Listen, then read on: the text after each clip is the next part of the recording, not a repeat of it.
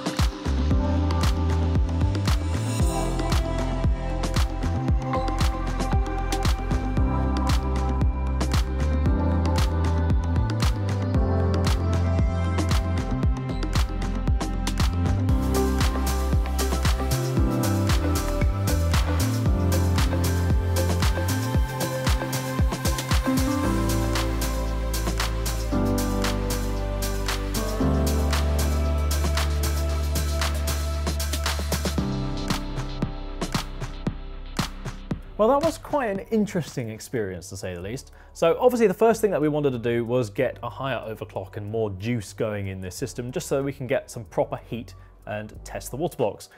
And that's where we found issue number one. Actually getting enough heat from this chip is really, really difficult. So we've got an engineering sample here, and it turns out it really hates voltages above about 1.3 volts.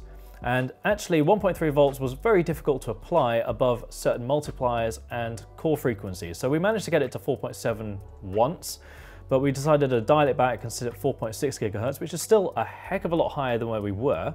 And it did put out a lot more heat. However, we weren't able to fully saturate it. So what I really wanted to do was try and get it to say like a 90, 95 degrees on some of the blocks, and then, you know, we're really saturating with all the heat at that point, and then you can probably see exactly where we're going. Now, EK tested their 7980 XC at about 1.4 volts, and we had to dial back all the way down to 1.2, which is a bit disappointing. So that did sort of limit things a little bit. That said, we've still got some interesting results out of it. Hopefully in the future, maybe we can experiment further to get it a little bit more, because it would be really good to maybe push it further. We even tried doing AVX 512 tests for Prime, and unfortunately, again, it just didn't like it. So there's a good chance that it being an engineering sample has been the problem there. So either way, we've made do, and what we did is we applied a number of different tests. We tried reseating and making sure that the blocks were tested numerous times so that we can get some more accurate results.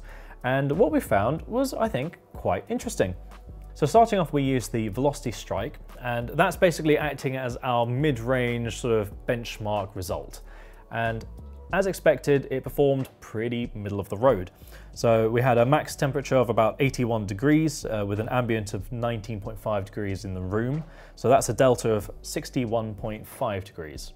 Now that's all right, especially considering the rather impressive overclock and everything going on in here, but I did want to try and push that up.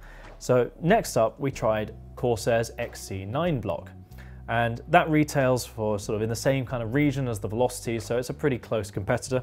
And funnily enough, we also got fairly similar performance figures. So the maximum from the Corsair was a little bit better at 80 degrees, and that's again rocking the 19.8 ambient this time, so it was a little bit warmer, but still nothing big. So it's 60.2 delta, so it's 1 degree roughly better than the Velocity, but at the same time, that's not a huge deal. It could have been changed by other factors, you know, such as the environmental changes, more likely. So either way, they're about the same.